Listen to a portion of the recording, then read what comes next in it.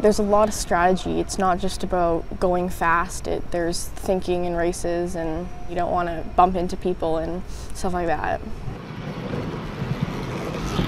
15-year-old Madison Dempster may rip around the track with ease, but when she started, she said track cycling was intimidating. The bike was so different. There's no brakes, and the bankings were pretty hard. I started after I stopped gymnastics, and we moved to Milton, and my parents went to go watch the Pan Am Games, and they thought it was really cool. I'd never heard of track cycling before, and so I went to the beginner classes, and I really liked it, and I just kept moving forward from there, and 2 years later I was at Nationals.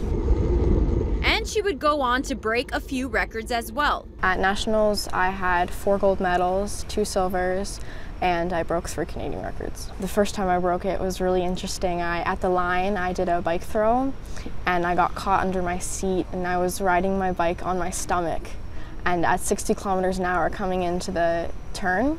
It was after the finish line though, so it wasn't too bad, but I thought I was going to crash.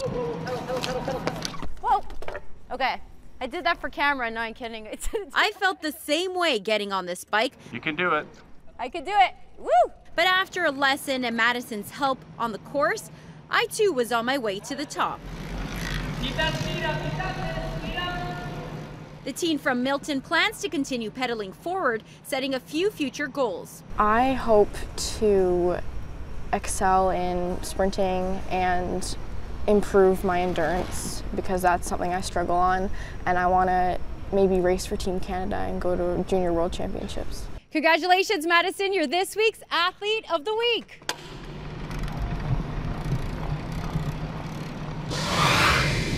If you know an outstanding athlete, here's how to contact us.